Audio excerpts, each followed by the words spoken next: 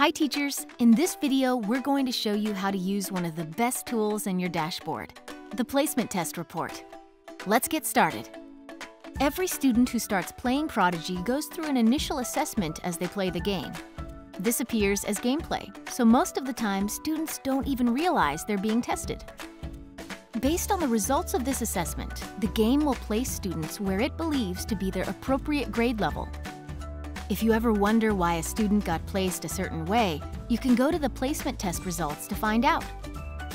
Start by going to the Reports tab of your teacher dashboard and then click View Report under Placement Test.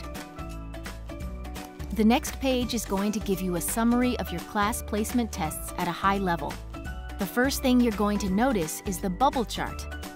Each row shows the different strands your class was tested on, while each column shows the grade level your students placed at.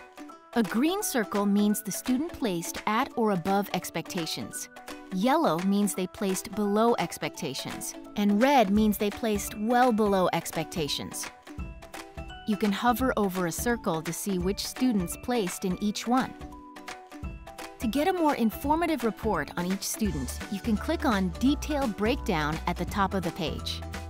This will let you see a report on each student in your class by selecting them from the drop-down menu and then clicking View Report. Here you can see the exact questions the student was asked, what they answered, and how they did at each grade level. This will give you a strong idea of where your students are struggling and where they are exceeding expectations, giving you the ability to create differentiation in your classroom. Check out the Placement Test Report today and see how your students are doing with the concepts you're teaching in class. For more Prodigy tips and tutorials, make sure you subscribe to our channel and click the link in the description below to visit our website. Thanks for watching.